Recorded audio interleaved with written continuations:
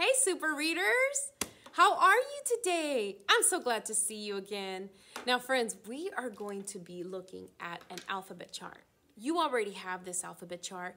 We provided it to you in that little baggie the first week of kindergarten. We had that beautiful parade where we gave you your shirt and your chalk.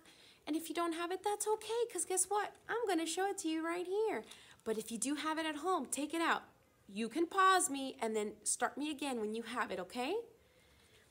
Friends, if you're ready to go, let's start. Now, I have the alphabet chart right here next to me, and we've been using this in our writing workshop to help us write more words and labels and sounds and letters. And we've been using in our readers workshop too, especially when we do independent reading, to remind us what sound a letter makes. This way, when we run into any trouble, we can activate that picture power. That's right. So let's do a practice. And every time that Ms. Orozco circles or highlights a letter, I want you to say the letter and the sound it makes. Ready? Let's start with the letter A. A. What sound does it make? That's right. Now let's start with this one. What letter is that? C. What sound does that make? K, k. And let's go with this one now. That's right. That's M. And what sound does M make? Just like the sound our tummy makes when we have good food. Okay, a few more. Ready? What about that one? That's the L. What sound does that make? Ooh, good job. What about this one? P. And what sound does a P make? P, p, p. Great job. All right, last but certainly not least, let's go to this one. That's the S. What sound does the S make?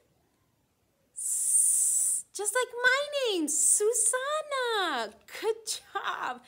My goodness, we have some alphabet, letter, and sound experts in this class. And that's great news because you need to know all these letters and all these sounds as a super reader. This way, friends, when you get stuck, you can use your powers. And remember that these are here to help us strengthen those superpowers. And so today, what we're gonna learn together is that sometimes our pointer power and our picture power, sometimes that's not enough when we run into trouble with our words. We have another superpower called sound power. Can you say that with me? Sound power. You can actually activate this power by looking at that first letter in the word that's giving you trouble and remembering about our alphabet chart, the one we just practiced, and figuring out what is the first letter of that word, remembering the sound, and then with your picture power, putting it together to remember the word. Putting it together to read that word. Let me show you what I mean. So I'm going to take this book In the Garden, and we've been reading this book a lot. I love this book because it tells us about all the beautiful things we can find in the garden. And so I'm going to turn to one of the pages that we already read. Look at the Friends, if I didn't already read this book, I would look at this and say, oh, that's a cockroach, or a tick, or I don't know, that looks like some kind of water bug, right? But friends, when I run into this kind of trouble, I already know that I'm going to activate my picture power, looking at the picture, and we're going to activate that sound power. So we're going to go to the word that is giving me the trouble, because I know look at the, those are our snap words, and it's telling me to look here. So look at the Let's activate sound power. Friends, what is the first letter of that word? You're right, it's a B. Can you tell me what sound the B makes? Right again. B. B. So, if this word starts with the B sound, can this be cockroach?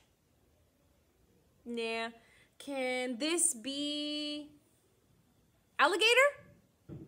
No, that doesn't even match my picture, so I'm not really using my picture power if I do that. What about beetle? Does that match? Look at the beetle. Oh, wow, those are good guesses, but guess what? The beetle was the right one because the beetle has the b sound, and here I see the B, which makes that same sound. I'm so proud of you, friends. Now, let's go to a page we have not seen and try to activate this power together. Ready? Okay. Ooh, look at this one. Okay, I'm gonna read the words that we already know, which are our snap words. Look at the, Miss Orozco doesn't know that word.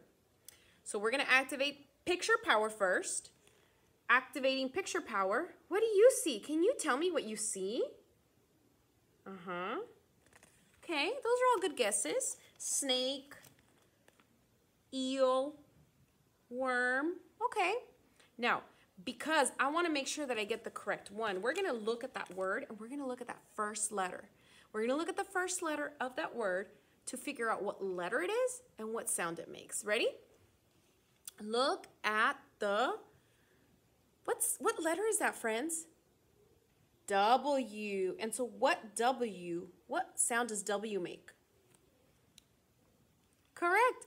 W. So let's put our picture power together and our sound power together. Look at the worm. That's right, it's a worm. You did great. So friends, remember, when you get stuck on a word and the picture power that you activated is still not helping you enough, that's okay because we have sound power. And so you're gonna look at that word that's giving you trouble and you're gonna look at the first letter. Then we think about our alphabet chart and we think about, what sound does that letter make? Once we have the sound and the picture power, we're gonna be able to put the two together to figure out and read that word. So let's review all of the superpowers that we've been learning this week. So we have pointer power. That's right, we have pointer power. We need to make sure we tap each word. How many times? One time. We also have reread power. If I make if I make a mistake, that's okay. We just take that pointer power, go back, rewind, and we read it again. Because we want to be super readers, not, it's okay readers, right? We have partner power. So when you have the chance, take somebody you love and ask them, will you read with me? Will you be my super reader partner? I promise you they're going to say yes. And if you don't have one, that's okay. Give me a call. I'll be your partner. And then we also have picture power. That's when we look at the picture and we think first before we go to the words. Or when a word is giving us trouble, we look at the picture and that's going to give us clues. And finally, we have snap word power. That's what we did yesterday when we created that chart that has all of our snap words. And friends, a lot of the books that we read in kindergarten have a lot of these snap words, just like this book. Let's count how many snap words it has. 1, 2, 3. 3 snap words on every page. That's a lot of super reading. So what you're gonna do today, friends, I put some I Spy pages here in Schoology. You don't have to print, you don't have to write anything. What you're gonna do is you're gonna grab somebody that loves you and you're gonna play the I Spy game. You don't know how to play that game? Let me show you. Miss Orozco, I spy something blue. It's my pen. So on these pages, you have a lot of different items and objects, and you're gonna want to tell your partner that you spy something that starts with a letter or a sound. For example, friends, I spy something that starts with an M, or it makes an sound. What is it? Pen? No. Apple? No. Marker! So you'll practice this with someone you love, and you'll be playing the I Spy game. And guess what? You don't have to practice this with just the pages. You could do this anytime, anywhere, with anyone. Bye, super readers. Have fun spying.